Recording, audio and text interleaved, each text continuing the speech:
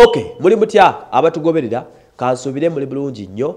Ba Miss Kadama competitions ngenda kulangirira, by the way, if not tomorrow, today or tomorrow, ngenda kulangirira mbira alert. I'm going to announce about qualifying. Byonna zembirina mu archive naye just mbadde siri stable.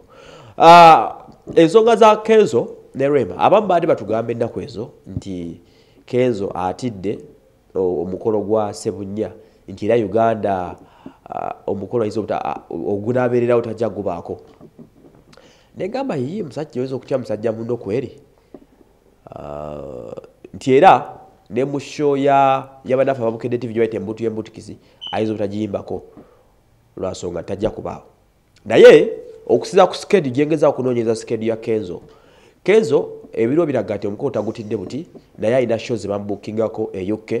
Agenda kuperforminga mu UK, then at the same time bw'amala okuperforminga e UK alina show gye bayita One Africa Music Fest. One Africa Music Fest eno egenda kubeera Dubai eyo gyegenda okubeera ngenda kuzomezi 15. Kitegeeza kiti bwe kubanga okwanjula kwa Rema kwa 14 nga Kenzo agenda yimba 15 eri. Kitegeeza schedule gyalina ye mu forces obutakola ki obutabeera Uganda, so sikutya ngembadde mbikola ki mu bitemaatema mbw atidde okwanjula kw'omusajja olw'okumusajja ayolesezza ebyakabi n'ebyakabi ebyawa n'ebyawa. So ono alina music fest egenda okubeera Dubai nga 15. Kitegeeza he cannot perform on 15th ate n'abeera kukwanjula on 14th. Tekisoboka.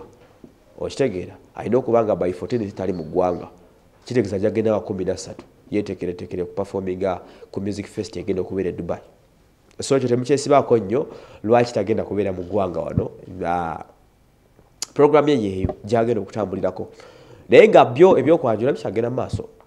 N'amaworo wa Kenzo akyagateekera ddala ku mukutu gwe ageekubagiza okwekubagiza omuntu aba afudde nedda agekonsolinga. Okitegeera ebyo Uganda Lifestyle kwe tusinzira. Mwebale nnyo okubanga mutugoberera. Amannya ze Waso Emmanuel. Muli butya? Senyiga nga ajja kuwona temutya.